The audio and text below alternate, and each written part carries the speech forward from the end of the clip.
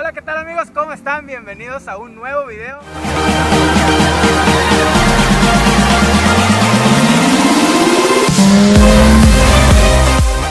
El día de hoy, amigos, como pudieron ver en el video anterior, yo les dije que les iba a tener un video con unas Café Racer que tenemos por aquí.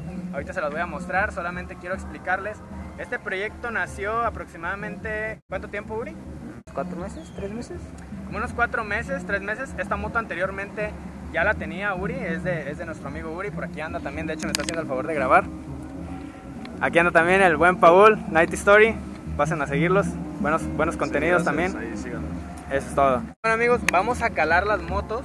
¿Por qué muestro esto? Porque hace algún tiempo, más o menos, yo creo 1 año y medio, casi 2 años, subí un video con una Café Racer y me dijeron comentarios tanto buenos como malos, ¿no? Pero bueno, yo pienso que al final de cuentas esa es la esencia que hace el sentido de la Café Racer, ¿no? Que cada quien le pone como lo suyo, su gusto, su esencia, su todo. Entonces, igual y no todas son como a ti te van a gustar, pero eso no quiere decir que no sean Café Racer, ¿no? Entonces, ese tiempo yo subí una moto que me habían prestado, que para mí sí representaba una Café Racer porque yo precisamente así es como quería una moto. Entonces, pues bueno, ahora el día de hoy traemos otro tipo también de motos. Son muy similares las dos, una es Yamaha, la otra es itálica, pero son proyectos muy bonitos y quiero que los conozcan. Entonces vamos a pasar primero a ver la moto que tenemos por aquí. Bueno amigos, pues aquí tenemos el Apollo, o la Apollo más bien, porque pues es chica. Vean nada más, me impresiona la manera en que si te aplicas con un proyecto, de verdad que lo puedes llegar a sacar en muy poco tiempo. O sea, tanto no por el tiempo, no es como que nos vayamos a presionar por hacerlo o así, pero de verdad si te aplicas y si traes buenas ideas y las plasmas, además de que no es tan caro, también se puede ver de bastante diferente una moto, ya sea que esté de stock o que la compres ya usada, maltratada y lo que quieras y la remodeles. Esta moto la tenía nuestro amigo Uri, la usaba en muchos viajes, salió bastantes veces con ella y pues ahora se decidió a darle un look diferente. Anteriormente era naranja, por aquí les voy a poner unas imágenes también para que las vean. Entonces, como se podrán dar cuenta, si comparan la imagen que les está apareciendo aquí arriba con esta que está aquí ahora, sigue siendo la misma base, la misma moto, el mismo tanque, el mismo asiento, solamente le cambiaron de color, le pusieron unas modificaciones adicionales que ahorita se las vamos a mostrar y pues vaya que da un look bastante diferente, bastante bonito. Como les digo, esto es a esencia y gusto de cada quien, de cada persona. Entonces vamos a verla a detalle. Vean amigos, lo que les quería mostrar, ejemplo, esta parte de aquí de las llantas, a simple vista podría parecer que no le va a dar vista, pero si se fijan, tenemos un look que tiene los mismos colores. En toda la moto se ven presentados los mismos colores. Si se fijan, por ejemplo, tenemos el amarillo aquí en la parte de arriba. Uri dice que no le gustó mucho la tonalidad que le dieron aquí a la cúpula, pero es una diferencia muy mínima, la verdad es que casi no se distingue, a menos de que te le pongas como mucha atención. Pero bueno, ya eso va en gustos, en caso de que él la quiera cambiar, pues se puede modificar sin ningún problema. Tenemos también por aquí este color de las letras, o sea, estos detalles son los que yo les comento, que si lo saben hacer, lo saben aplicar, lo saben jugar con el color de las motos, van a poder lograr ustedes una moto muy bonita, que no se vea atascada, que se vea sencilla, que se vea bien nada más. Entonces vamos a pasar a ver lo demás. Todo esto de aquí está recién pintado, todo lo que fueron las barras, el rin, todo es de nuevo color, es negro. También, como se puede ver por aquí, le dieron una detallada también al motor, cuidando obviamente lo del número de motor y todo eso. El escape pues ya de por sí ya lo traía, ya lo tenía antes. Aquí nada más le agregaron una cinta, es una cinta térmica amigos, esta la venden por internet, en AutoZone, en muchos lados. Y su función es pues básicamente no hacerte una quemada como las que a continuación le vamos a poner por aquí, que se hizo Uri con este mismo escape. Entonces pues bueno, esta nada más, además de que le da un look bastante bueno, le evita pues a la persona que se vaya a hacer una lesión, ¿verdad? Entonces bueno, pues por aquí tenemos el asiento ya lo tenía diseñado desde la moto que tenía, bueno, más bien desde el diseño que tenía anteriormente. Este asiento ya lo traía. Es importante, yo lo que les estaba comentando hace rato, cuando recién llegué les estaba platicando que pues yo siempre he querido tener una Café Racer, bueno, armar una Café Racer. Y es muy importante que cuando vayas a hacer una Café Racer busques a alguien que realmente sepa hacer diseño del asiento como el forro del asiento, porque si se fijan aquí tenemos un bordado o unas costuras muy bien elaboradas. Esto no viene así de fábrica, esto obviamente lo hicieron, es costura hecha, elaborada. Y pues bueno, muy importante tener un buen diseño de asiento para una Cafe Racer, ya que si la ven por ejemplo desde este lado, desde este ángulo, se podrán dar cuenta que el diseño de la Cafe Racer es siempre el mismo, ¿no? O sea, el tanque grande, el frente un poco bajito también y el asiento plano. Entonces muy buen look para esta moto.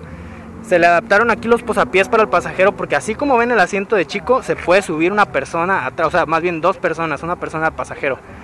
Los pies van aquí, no es muy cómoda obviamente porque pues esta moto es para una persona, pero sin embargo se pueden subir dos personas sin ningún problema. Bueno amigos, ahora vamos a pasar a la parte de aquí del manubrio. Uri anteriormente tenía aquí un velocímetro, un marcador de velocidad muy básico, solamente con la pura aguja de velocidad y todo, pero pues ese por un incidente que tuvo por ahí una vez ayudando a unas personas a reempujar un carro y así, se le cayó la moto y se quebró. Entonces próximamente le vamos a poner, le va a poner Uri 1, pero pues de momento andamos así. Sí es importante, sin embargo no es esencial, porque lo único que nos daba, por ejemplo, ese que traía era solamente la velocidad. Entonces, aparte del manillar, tenemos un manillar de la marca Iron, que se le adaptó, se le puede adaptar a muchas motos. Se podría decir que es como universal, ¿no? Bueno, es un universal. Yo he visto que lo ponen en motos 250 de diferentes. Todo lo demás, lo que son embragues y todo, viene como está de fábrica. El faro incluso también es el original de la moto.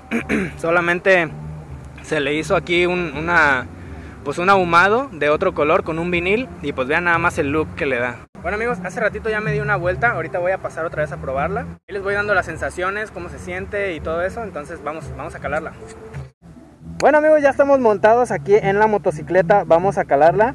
Algo que les quería comentar es que fíjense nada más aquí, por ejemplo, el detalle del hecho de que no traiga el encendido eléctrico. Es algo que te da la sensación, bueno, no sé, a mí así me la transmite, espero que también ustedes.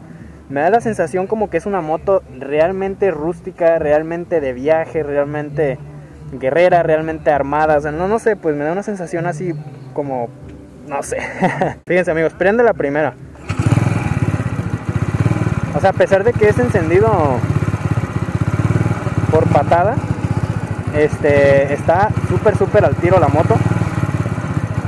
Vean cómo se ve aquí, como que si fuera un ojo de ángel. Bueno amigos, ya no la vamos a calentar más porque hace ratito ya la había usado, como les dije. Entonces pues bueno, vamos a darle una vueltecita.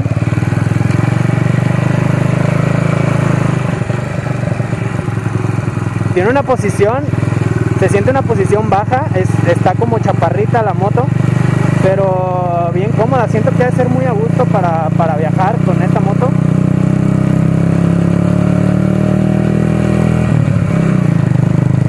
Aparte el sonido amigos, el sonido que hace,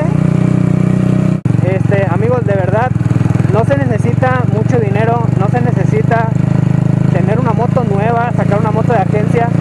Si sabes hacer un proyecto, si tienes una buena idea y si sabes conectarte con la gente adecuada que te va a trabajar tu moto, créanme que pueden hacer un proyecto buenísimo, pero buenísimo de verdad.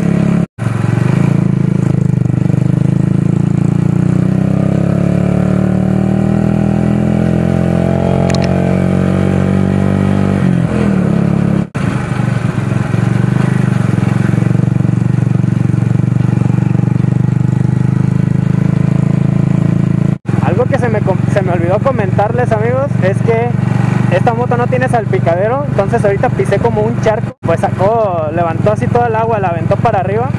Pero pues bueno, no, es lo de menos, ¿no? Eso, siento que toda la banda... Vean nada más el montón de motos que hubo.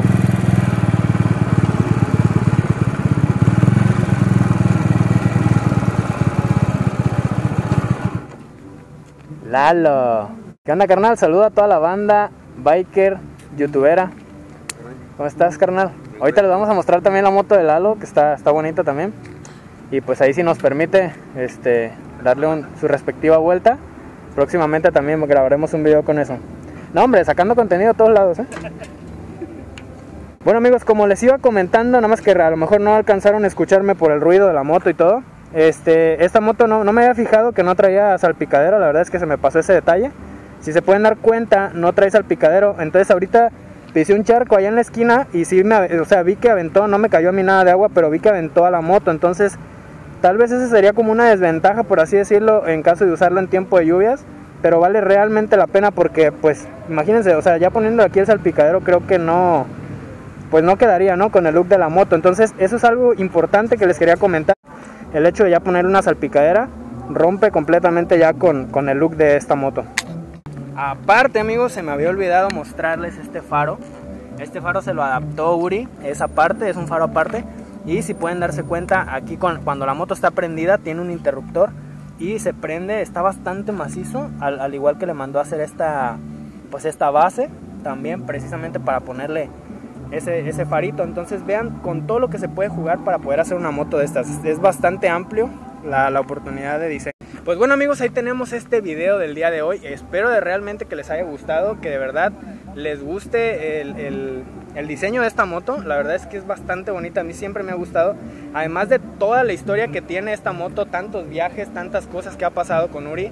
Entonces, amigos, esa es la esencia real de una Café Racer. Si te ha gustado el video, suscríbete, espero que sí te haya gustado. Nos vemos próximamente en el siguiente video. Voy a mostrar la moto de mi amigo Joaquín. También es una Café Racer, entonces al pendiente también para conocerla y verla.